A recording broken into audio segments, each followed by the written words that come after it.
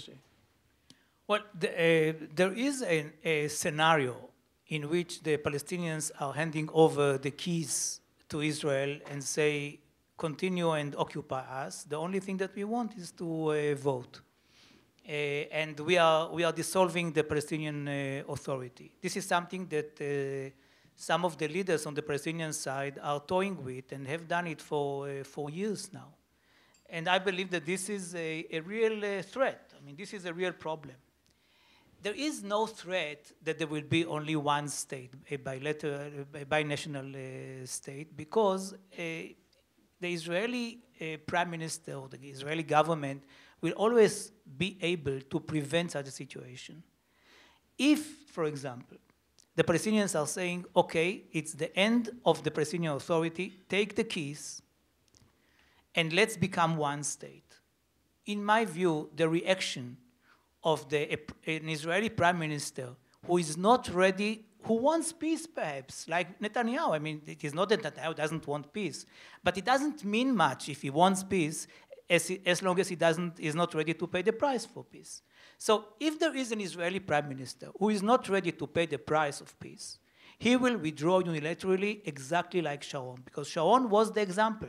He was not ready to pay the price, did not distinguish between Hamas and Fatah, it was the same for him, and decided to take his own decision and to withdraw unilaterally. Now, on the West Bank, you already know where to withdraw to, because this is the fence or the wall. It is already there. So if there is a demographic problem and Netanyahu says, okay, in few months there is a majority of Palestinians, the whole world will say that a minority of Jews are occupying a majority of Palestinians, apartheid and whatever, I believe that this will be his solution to go unilaterally to the fence, and this is a very bad solution. Again, better than the current situation, but still very bad. And you know, in the debates in Israel, and as you were told, the Geneva Initiative is not just an initiative which was proposed and evaporated. We have offices in Ramallah and in Tel Aviv, and we have many, many meetings, town hall meetings, meetings in the universities and others with different groups. In Israel, we meet with the different parties, including with Likud. Likud members, I had a meeting with about 40 Likud heads of branches 2 weeks ago. And we talked very openly about Geneva, and many of them support Geneva. And I told them, you know, it will not go on forever, and you understand it. At a certain point, demography will win, and then you will be the ones to withdraw unilaterally. And I will tell you, if you already withdraw, get something for it. Have an address, have an agreement, something more than what you have in Gaza. You have nothing in Gaza. Not anybody to blame for what is happening there. And what I see is that there is I would say, sympathy to this argument. So I don't think that the issue of a binational state is realistic, not that the Palestinians want it, not that we want it, and even the right will not enable it. The real question right now is whether there would be a unilateral withdrawal, more or less, as Sharon and his people planned about, 6 years ago. Thank you. We have, I think, time for one or two more. Art Hughes? Hi, Art Hughes, MEI. You know, one of the proverbs is loosely translated as, without vision, the people are lost. There's a lot of talk about paying the price. They're willing to pay the price, willing to pay the price. Well, how about vision? Let's say, well, what would the price be if you're not willing to do it now? This gets to what you just were saying, Yossi. The president says this is an unsustainable situation, but the U.S. government has never made any attempt whatever to explain why, in fact, it's unsustainable, to try to start building some sort of broader understanding. I know that's kind of a narrow point because the people on the Hill who vote the way they do it for very specific local reasons, so to speak. But again, if the price isn't paid now, it's going to be a hell of a lot more difficult later on, and I think there ought to be more focus on that aspect of it. Thank you. I guess that wasn't a question, was it? No. A point well taken. Is that David Makowski, I see? Thank you for the panel. Dave Makovsky, Washington Institute. A question to my friend Samir. I get this when I travel across the United States, trying to talk about the importance of a two-state solution. One of the first questions I get, it goes like this. The Palestinians could not say yes to Ehud Olmert. Aren't you wasting your time, David? And sometimes you'll hear or Mazen say, well, 2.5 months after Olmert put his map down, the last day George Bush was in office, or a week before, we said, come to Washington, and the Israelis was in the middle of the cast-lead operation. But what's missing is a very persuasive idea about why the Palestinians haven't said yes to Olmert, and that Abu Mazen now speaks warmly of Olmert. At the beginning, he said, well, there were still gaps. But if you speak so warmly that we could have had the deal right then, why not say yes to Olmert today? And then maybe start a dynamic that way, that there's now something very concrete on the table. And I think you don't, but when I go around the country, I really hear this all the time. People wanting to go against the two-state people, saying, if you say no to Olmert, you're just wasting your time. So if you could respond to that, and if you could say yes to Olmert today. Well, we hear this after Camp David as well. You know, people were telling us you lost the offer that was given to you from Barak. And I have a witness here. I am sure he can. And he did speak about it before. We did not have an offer. It was no offer. And the reason for that, you can see that the only offer that we have was the Clinton parameter, which was 5 months after Camp David. So, and the same thing goes to Olmert. Olmert, there were an in-depth discussion between the two leaders. And really, it was moving forward toward that, but did not get to the point that they will say yes or no for this. Still, they were discussing all the issues in a type of a framework. They did not go into details for this. Yes, they present their map to us, Olmert map, but we present our map as well. And why, we will say the same question to you, why you did not accept our offer? In Camp David, we gave an offer. With Annapolis, we also gave an offer.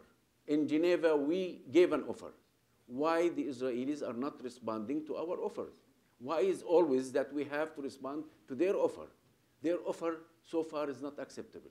Because when we hear what Netanyahu is saying, that he will control 1/3 of the West Bank, when he mentioned the Jordan Valley. It's 1/3. You know, you draw the map yourself, David. You know that 1/3 is empty, that he wants to have full control of that. The 2/3 of the West Bank, he needs Jerusalem out of it, and he needs the blocks of settlements out of that. What is left for us? What is left for us? You see? Then that's why we are talking about a detailed map and more precise, that we have to go after the framework. And this is exactly what Abu Mazen is asking for. Just agreeing with what Mr. Obama said in his speech in May 19th. We'll take that. We will take what is written in the quartet statement. We will accept that immediately, and let us start go and do details for those issues. That's why it's not a matter of accepting or not accepting Olmert. Yes, that was very positive discussion between Olmert and Abu Mazen, but the two leaders did not get to say yes or no for that. Was Olmert ready to say yes for what he proposed? He have to go to the Knesset first in order to get yes or no, right?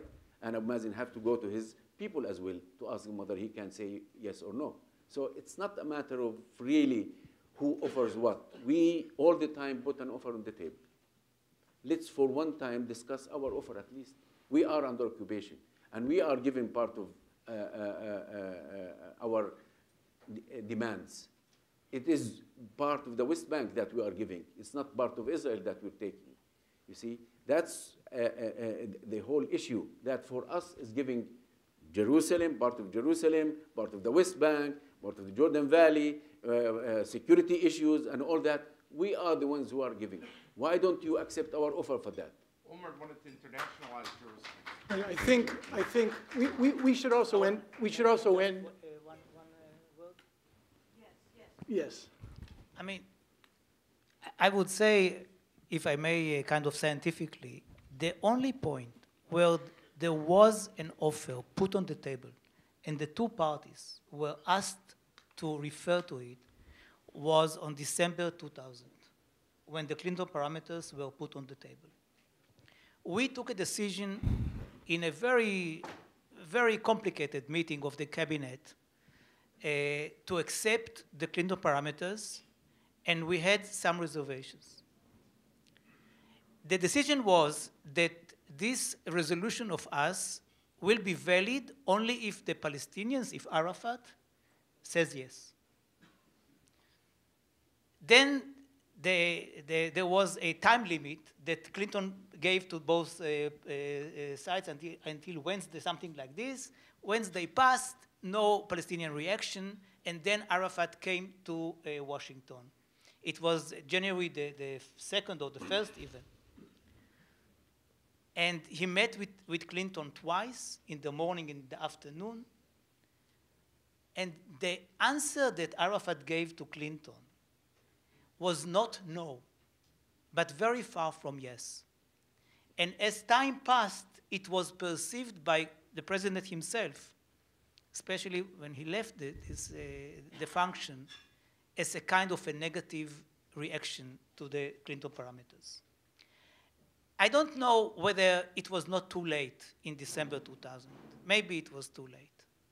I remember then when we talked in Taba in January 2001, and we referred to the Clinton parameters as the basis for our talks in Taba, it was Abu Ala, the head of the delegation on the Palestinian side, who said, but we never accepted it, so, and we did not reject it too. So let us not refer to it as a basis.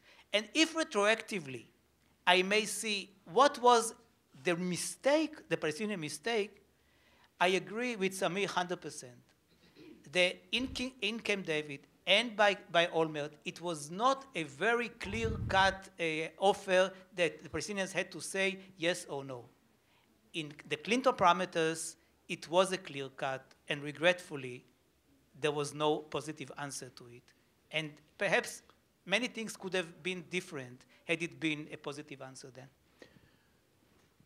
Well, Jack Kennedy once described himself as an idealist without illusion. I think, frankly, that's the best sort of prescription to adopt for the period ahead. With courageous and committed Israeli and Palestinian leaders and effective American mediation, there's no reason why the Israeli-Palestinian conflict cannot be resolved. Putting those things together, however, will be very hard. Giving up would be worse. So please join me in thanking our two panelists.